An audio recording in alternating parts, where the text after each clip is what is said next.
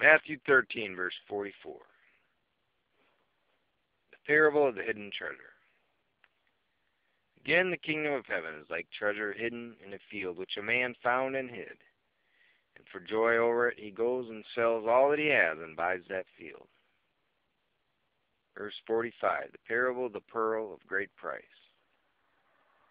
Again, the kingdom of heaven is like a merchant seeking beautiful pearls, who, when he had found one pearl of great price, went and sold all that he had and bought it. Verse 47, the parable of the dragnet. Again, the kingdom of heaven is like a dragnet that was cast into the sea and gathered some of every kind, which, when it was full, they drew to shore, and they sat down and gathered the good into vessels, but threw the bad away. So it will be at the end of the age. Angels will come forth, separate the wicked from among the just, cast them into the furnace of fire. There will be wailing and gnashing of teeth. Jesus said to them, "Have you understood all these things?" They said to Jesus, "Yes, Lord."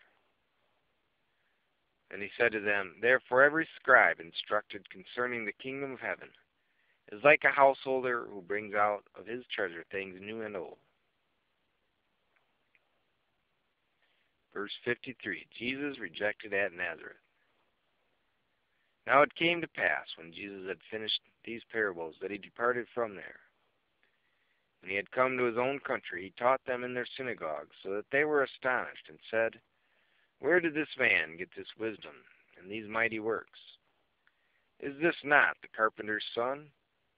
Is not his mother called Mary, and his brothers James, Joseph, Simon, and Judas? And his sisters, are they not all with us? Where then did this man get all these things?" So they were offended at him. But Jesus said to them, "A prophet is not without honor, except in his own country and in his own house." Now he did many mighty works there because of their unbelief.